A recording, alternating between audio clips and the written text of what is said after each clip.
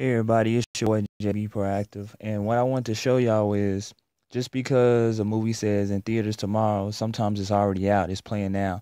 So for example, 21 Bridges is out right now. Even though it's saying in theaters tomorrow, you see that?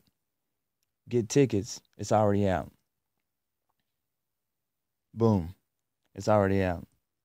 So double check the movies that you go to. If it says in theaters on Friday, it's probably showing already in theaters. So also Frozen is out. Frozen 2, so get your tickets. Um Check out the movies and see how they are. Um I've been waiting for this movie to come out, A Beautiful Day in the Neighborhood with Mr. Rogers to tell his story. Uh Trying to see what else is out. Oh, Knives is out Friday, so you still get your tickets now. Um Ford versus Ferrari. That was a good movie. I saw that one. Um, yeah, that was a good movie. Haven't seen that one. That's based on a true story.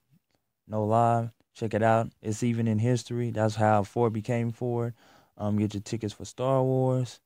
Like I said, I'm in the Atom app to get your tickets. So there's Midway and Slim, Charlie's Angels. Can't forget them.